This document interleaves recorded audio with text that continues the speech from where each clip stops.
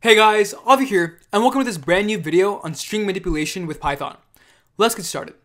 Now, we've all dealt with strings before, we understand how they work, how they're created, but the question is now, what can you do with them? And Python has a bunch of different methods and functions and various things to allow you to manipulate the strings that we have. So I'm going to try to cover as many functions as I can in this video. Let's see how far we get. First of all, we're going to cover what escape characters are and what raw strings are. Now, we've dealt with escape characters before, but escape characters are basically any character in Python that has a backslash and then a specific character. So backslash n represents new line. Backslash t represents new tab. Backslash is the actual backslash character in strings. Applying this to an actual variable, we can see sent is equal to this is a backslash n and then sentence. And by doing so, if we print out sent, or just type out sent like this, sent, we get this is a slash n sentence. And if you print it out, we're going to go ahead and see that this is a, and then we have a space sentence on a new line. Awesome.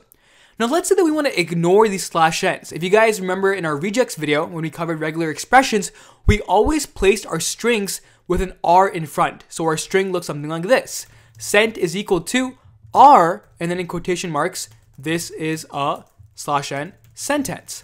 Now, the immediate difference that you guys might notice between this slash n and this slash n is that one is orange and one is the green like the rest of the string. The R stands for raw string.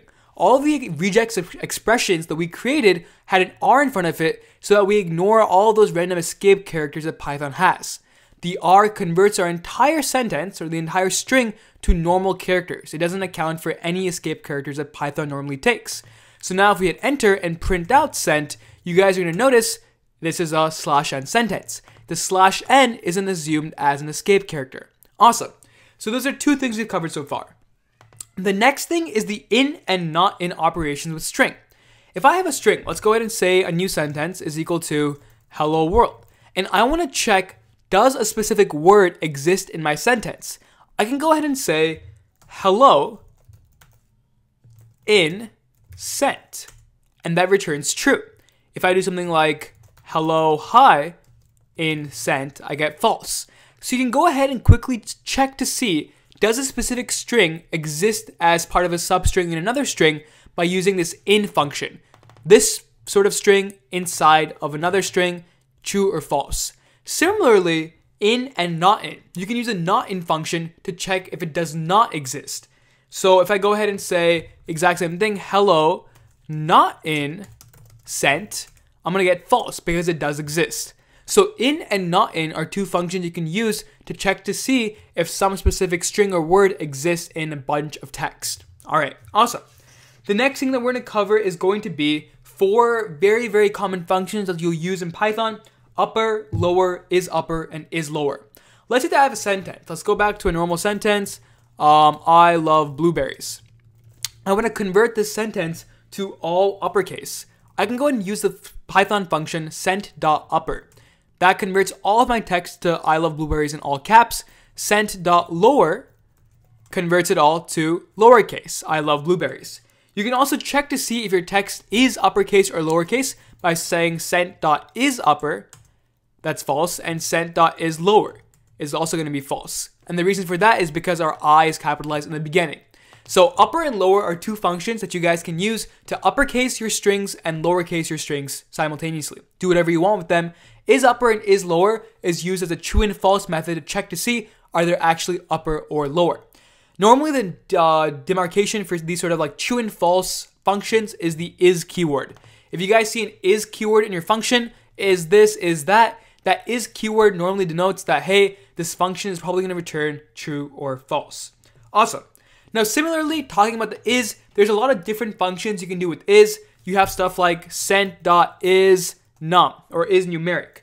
Is numeric returns you, is it a number? Obviously false. You can have something like is alpha. You have something like is decimal, is sent a decimal, stuff like that. There's a lot of different is functions you can apply to strings to check to see, is it this or is it that? Great. The next thing that we're going to be covering is going to be the starts with method. The starts with function you can apply to strings to check, does my string begin with this? Similarly to the dollar and caret signs that we dealt with in regex expressions, we're going to be dealing with starts with and ends with strings. let's go ahead and create a new string. Sent is equal to Ruby is walking the dog. Okay. Now I want to see, does my sentence start with Ruby? So sent dot starts with, and then my prefix. Again, passing a string in this, I'm going to say, does my sentence start with Ruby? Hit enter, I get true, it does. And similarly, if I want to say if my sentence ends with dog, I can go ahead and say sent dot ends with, and then pass in dog. So starts with and ends with are two very fun functions you can use to check the beginning and ending of your sentences. All right, fantastic. Now, another fun function that I love using, especially with string manipulation, is the split function. Whenever you have a sentence, let's say it's one giant sentence, maybe you want every individual word, and then you're going to apply some other function to every individual word. You want to split that sentence by something. Let's go back to our normal sent. We right now have Ruby is walking the dog. Let's say that I want to separate every word in my sentence. Using the split function, I can go ahead and split it by space. The split function takes in the delimiter by which you want to split up every single word or maybe every single item inside of your string. So by splitting it by space, every single time that Python encounters a space, it's going to go ahead and remove it and store it as basically an array. So if I go ahead and say ruby.split, I get every single word in a list, Ruby, is, walking, the, dog, in a list, which is awesome. Similarly, if I want to go ahead and use this array and reform it into a string, I can use a join function. So sent.split split up my entire sentence into 5 different words. I'm going to go ahead and store this. So split up sentence is equal to sent.split and then space. Okay. So now if I print out split up sentence, I'm going to get Ruby is walking the dog. Now what I can do is I can say split up sentence dot join, and then by calling the join function, the join function will automatically, we actually have to join it with a specific keyword. So let's say that I want to add a space between every single one of my words. So I'm going to go ahead and say space dot join, and then I'm going to pass in my split up sentence. Awesome. So what the join function did was it added a space after every single one of my items. So Ruby space is, space walking, space the, space dog. Great. So the split function is used to split up your string based on a specific delimiter, and your join function is used to go ahead and append something to every single item in your list. Now, the split function is very useful when you're dealing with CSVs, so comma separated values. You can use your split function to split by commas and get every single one of your values in a list. A quick example of that would be, let's say data is equal to apple, comma orange, comma fruit, okay? Or let's say cherry. Now, I'm going to go ahead and say data.split. I could potentially split it by comma, but if you guys notice, I have a space after every comma. So I'm going to go ahead and say data.split by a comma and then a space. And by doing so, I get apple, orange, and cherry with no spaces. Awesome. So that is join and split in a nutshell. The last function that I want to cover today, guys, is the strip function. The strip function goes ahead and removes all of that extra space that we don't want. For example, let's say that we have a string. Let's go and say sentence is equal to space. This is a sentence, okay? Now if we go ahead and run the strip function, let's take a look. Sent.strip, we're going to see this is a sentence. All that extra space in the beginning is removed. Similarly, what you can go ahead and do is you can specify where you want to strip that extra text from.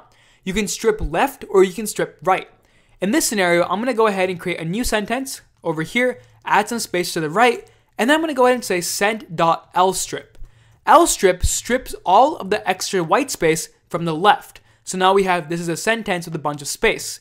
Simultaneously, you could do sent.rightstrip, and that will remove all of the extra space on the right. So the strip function is used to remove all the extra white space that you might have. For example, let's say you accidentally split your data with just a comma. So going back to data.split and then pass in a comma, we're going to go ahead and get these extra spaces with orange and cherry. I could go ahead and then call the strip function on every one of these items to ensure that I have no extra spaces in my objects in my list. Anyways, fantastic job, guys. This was a very quick rundown of some functions in strings. Let's do a quick recap. We understood what escape characters were. We understood how to hide those escape characters using raw strings. We understood the in and not in functions to see if a specific word or character exists in a bunch of text. We understood the upper, lower, is lower, and the bunch of is functions that exist with strings. And last but not least, we covered the split, join, and the strip functions in Python. Hope you enjoyed this video, guys. Don't forget to like, share, and subscribe, and I'll see you in the next video.